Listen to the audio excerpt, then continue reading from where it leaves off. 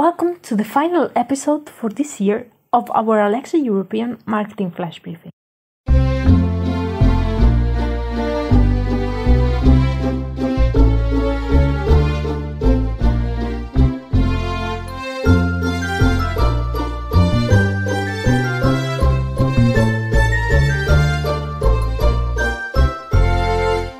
What? Where is that? Happy Christmas, Anna. We've a little surprise for everyone with this episode. Well, I can see that. Hello there, Anna. Have a cookie? It's one of my Christmas favorites, a speculatius from the Netherlands. I would love a cookie right now, thanks. Here, Anna.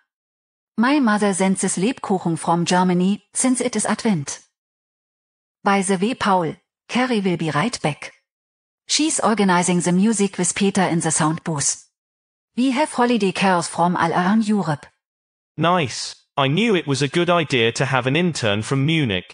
For the record, that opening carol was from England. Good ear, George. Yes, Anna, this is a special holiday edition for our faithful listeners. It just so happens that we are also celebrating our second anniversary with Alexa and this podcast. I remember the first episode as if it were just yesterday. So, what have you prepared for our friends around the world? The idea is quite simple. After a really tough year, we'd like to give everyone listening extra support and encouragement. A glimmer of hope for the year ahead. Leslie will quickly sum up the current situation, followed by Carrie, who will share inspiring thoughts from other leaders. I'll share how our counterparts are dealing with the current challenges in an innovative way. And I hope everyone will keep listening until the very end. I'd like to leave us with some reflections for 2021 as well. I cannot wait to open this present. I'm ready too. Right after a brief message, Peter will put on the next carol, this time from France. The following content is brought to you by Derby Hotels Collection, European Luxury Hotels. Enjoy a special 10% discount in London, Barcelona and Madrid with the code BVAlexa@derbyhotels.com.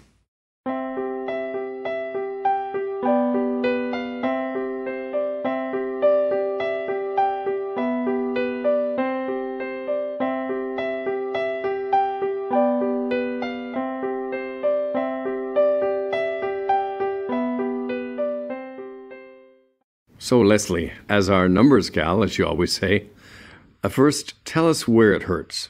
I'd like to begin by saying that every one of you listening deserves the utmost respect, as many are fighting for their companies. And we're right by your side. I agree 100%. So, how do we continue to be affected by the COVID crisis here in Europe? As you know, I shared about plummeting GDP numbers at the end of Q2. You can listen to that in episode 10. The summer led to an upswing in optimism. However, that was short-lived, as we faced further lockdowns and restrictions this fall. The Financial Times in the UK had a well-written piece in mid-October. They reported that closures of hotels, bars, and restaurants have been seriously undermining consumer confidence, and that the restrictions on movement within the EU were impeding German exports, which amount to 30% of the trade outside of the Union. Supply chains are a major issue. Exactly. And of course this affects us all on a personal level. For example, half of over 2,200 SME companies interviewed in 5 European countries worry about not even being in business by this time next year. That must be causing tremendous problems for so many people and families. It is. In the UK alone, the Office of National Statistics reported in August that 19.2% of adults in Britain were experiencing depression as a result of lockdowns. That's double the figure of 2019. Many of us listening might be saying, yep, I'm one of them. And it's even harder when you have the responsibility of an entire company and team on your shoulders. Thank you, Leslie. It's important to know where we are in order to move forward. Peter tells me that the next song is a bit jazzier to help us to do just that.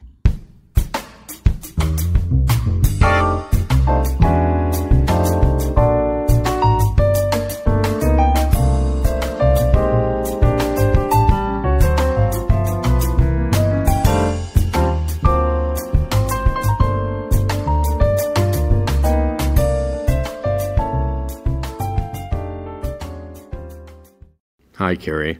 As that music suggests, from this point on, it's all about inspiring our listeners as well as ourselves. What have you come up with? Well, when times are hard, I look to people I deeply admire. For instance, these words from Nelson Mandela. It always seems impossible until it's done. Given his story, his courage, will to live, and willingness to forgive, those words truly move me. Yes. Who else inspires you? It's quite a short quote, actually, and some people might not find it very empathetic. But I like how Jeff Bezos talks about facing problems. In his own words, complaining is not a strategy. Ouch. Straight to the point. Yet, he is right. A strategy is essential. And better still, agreed upon and implemented as a team. Now, for the leaders many of us are, a strategy requires a vision, does it not? That can be the toughest part. I feel that comes from within and without. First, a conviction inside that strengthens and guides one forward, combined with the passion of doing what one loves and excels at. I remember you once quoted one of my favorite British writers, C.S. Lewis. He spoke of this. Let me think. I've got it. There are far, far better things ahead than any we leave behind. This is truly visionary perseverance.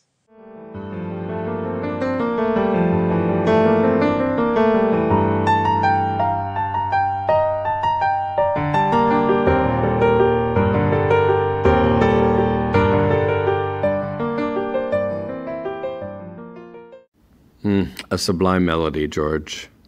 American? No, actually, Ukrainian. I was surprised too. I'm pleased to share some practical tips for our listeners. I only wish I'd more time. There is truly valuable information here, so I've put it up on our blog, in the post related to this episode, number 13, season 2, at blog.bevirtual.com. You are always very diligent about that. Thank you. What is the most important advice we might offer? Self-care is by far the most important. Could you please define that for everyone? Gladly. As leaders, we know that everyone is depending on us. Yet, often we feel guilty about investing time in ourselves. However, if you are the column supporting so many others, you must ensure that you stay strong. Here I mean the basics: proper sleep, diet, exercise, and social interaction. Beware of isolation. George, I've never heard you speak in such human terms before. I think it's common sense. I wish to excel like many of our friends listening right now. Yet, I also need to have the discipline to attain my goals, or navigate crises such as this one. What are some very pragmatic things you might suggest? A key habit of those who carry this much responsibility is that of getting up early. And I do mean early. At 5 a.m. In fact, there's a well-known book called The 5 a.m. Club. The calm before the storm? To listen, plan, reflect? I think of it in very digital terms. Recharging your battery, regrouping, letting the brain bring up something it was working on during sleep. It seems to me that many of us in the West have big problems with silence and with being alone. Regarding risk, Warren Buffett has said, "Never test the depth of a river with both feet." I think this quiet, personal time can be an important safeguard. Yes. Time to plan exactly how you will cross that river instead of running frantically into it, driven by fear. Paul, if there's time, I'd like to mention some very practical strategies from McKinsey for CEOs. And I truly recommend the article, it's excellent. Yes, please share the key ideas with us, George. I think these 5 points are perfect for closing this segment. First, build a network of teams, experts in their areas and to whom you can delegate. Second, practice deliberate calm, tempered with what they call bounded optimism. I like that. There are always many types of people in any team. However, I do think a leader's well-prepared calm, as they say it here, is sought by all. And a positive vision, yet one that recognizes what everyone is dealing with. We are also performance-driven. I think we often forget very human fears and needs. Well said, Carrie. McKinsey recommends being very decisive, by pausing to assess, anticipate, and act. Yet also being sensitive to human tragedies occurring this year, with empathy. Their fifth and final advice is to communicate transparently and frequently. It's said that attitude is the difference between an ordeal and an adventure. I do hope our practical ideas here will make a big difference for everyone.